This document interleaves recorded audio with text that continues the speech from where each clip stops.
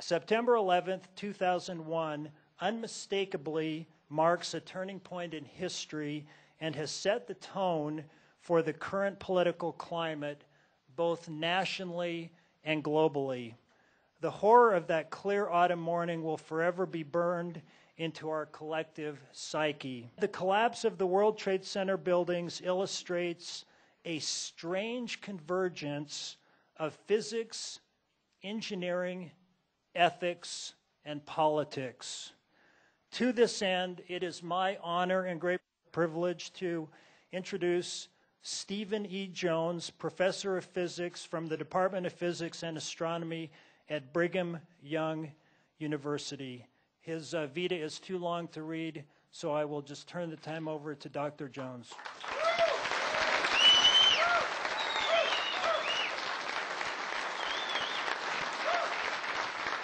Thank you. Well, let's get started. We have a lot of material to cover. In fact, I think you'll find it's like trying to get a drink out of a fire hydrant. I apologize. There's just a lot of material out there. Now, even then, I can't expect that you'll be able to absorb all that, especially if it's your first time looking at this material, all that we're going to discuss tonight. Now, tonight as we were starting, I noticed that this clip here, which is the collapse of Building 7, World Trade Center 7, I might say WTC from now on instead of World Trade Center. And as you notice, it dips in the middle, falls straight down and very rapidly. And that's B, World Trade Center 7. Over here we have a large, as you see, a high-rise in Madrid, Spain last year that burned. It was an inferno for about 24 hours. It did not collapse. And indeed, there has been no example, at least none before 9/11, 2001, where fire has caused a building to collapse completely. So this is A, but that is in fact the official explanation of the collapse of Building 7, that it was due to fire.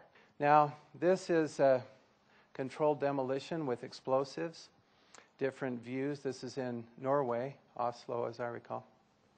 And shows, again, the straight down, rapid collapse using explosives.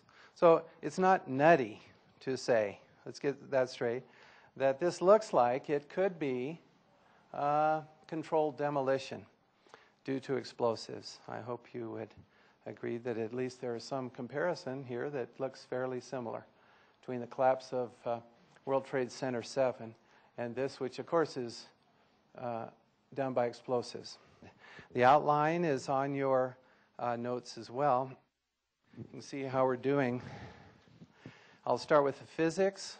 I'm quite comfortable with talking about the physics. I've studied it, discussed it with many scientists and engineers in the last several months. I find it quite fascinating. We'll then talk about the highly toxic dust and so on.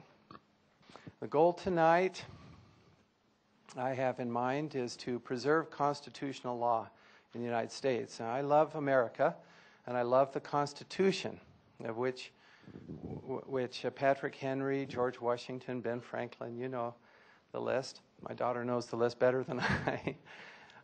She studied the Revolutionary War at length. These men were considered rebels. We call them patriots, but the British called them rebels because they wanted independence. They wanted freedom. They wanted certain rights, a freedom of religion, freedom of speech. We have these. And I hope we'll continue, with these. The truth shall make you free. Right. So let's see if we can get some truth going, shall we? Here we go. We've looked at this. Let's go on. So here's Building 7. We'll start there, the collapse of Building 7. On the afternoon of 9/11. Now, it's important to realize that Building 7, it's here. We're looking now after both towers have collapsed, looking from the plaza area over to Building 7. Building 7 was never hit by a plane. No plane hit Building 7. Okay, clear. Okay, good. So the towers were each hit by a plane, of course. We'll talk about them later.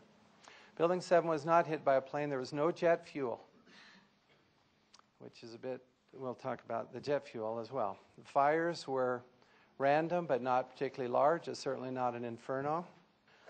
It collapsed 7 hours after both twin towers had fallen. It's not like it's immediate.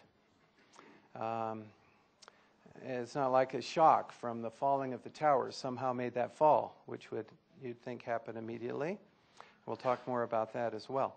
The official theory is damage and fire. Now here in this photo, you see the fires in Building 7. A close-up, and then you can see a little bit of fire in there. Not much, and yet when it collapsed straight down into a tight rubble pile. And very curious. In fact, engineers were baffled over the collapse of this building. And myself, I didn't see it on the day of September 11th. When I first saw it, though, I thought, this is very strange. I mean, that building should collapse straight down and rapidly. It just did not look like what I'd expect from law of entropy, which is things topple over. And indeed, other scientists and engineers have worried about this mystery of the collapse of the 47-story Building 7.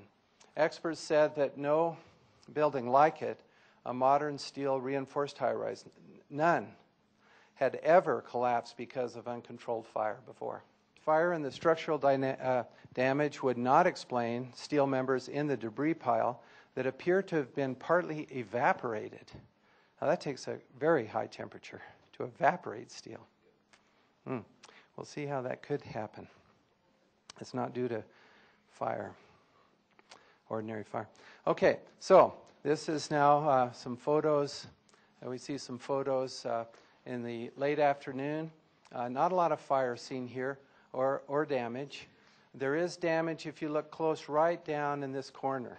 The corner from the Tower 1 did cause some damage here, which would make me think that it would, if it's going to fall, it would fall towards the southwest corner. And maybe immediately, too. I mean, if you damage something, knock your knees out, you start to fall, okay? But that's not the way. Instead, it came straight down.